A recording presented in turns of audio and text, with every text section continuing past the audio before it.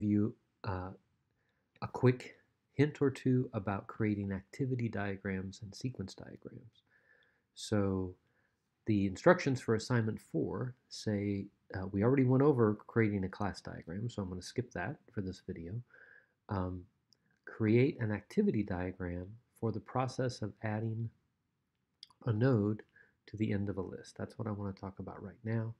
So what code are we talking about? We're talking about let me pull up the linked list classes. Here they are. So we're talking about the process of adding a node at the beginning of a linked list or at the end of a linked list. Let's see, what is the actual assignment?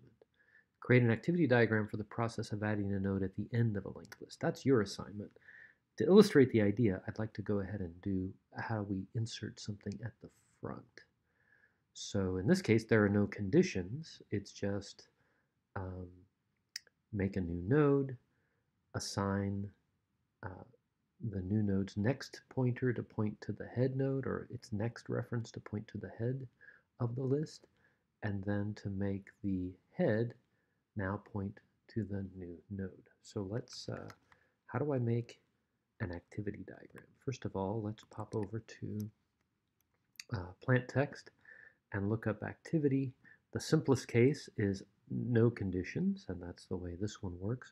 Now in your example, you're going to have conditions, so you'll need to have something like this. In fact, if you look at the implementation of add at the end, there's a while loop, and then there's a condition. So you're going to need a loop and a condition, so you might want to look at while loop, because you'll be doing something like that.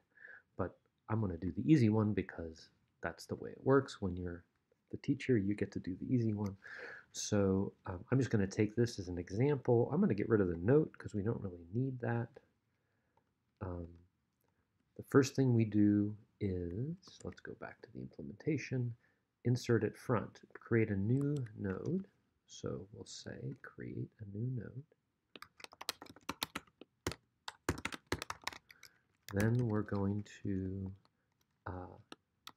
assign the new node's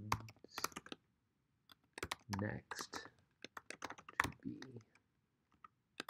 head, right? And then we're going to assign head to the new node. Okay, let's look at that. Boom, that's it. So once you have the activity diagram, of course yours is going to be more complicated than this. I'm going to point out two ways you can embed that. I already showed you how to embed a link into the Markdown document. I'm going to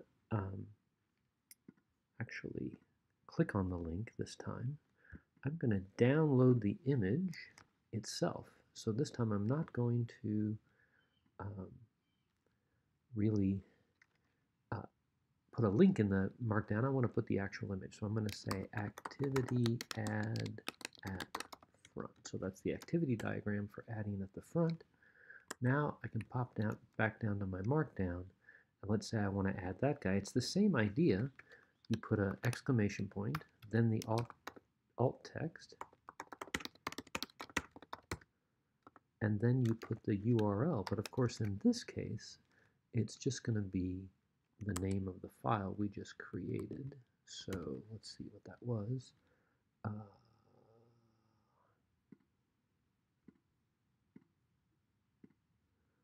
Activity add at front. So I'll just make that activity add at front.png.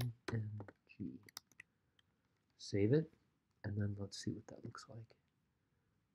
But there's my activity diagram. So I can actually save it this way as an image and embed it, add it to my GitHub repository, and then track it as an asset. You might also want to save the actual text that you used to create the diagram. That might be smart, and save that in a file and also put that in your repository.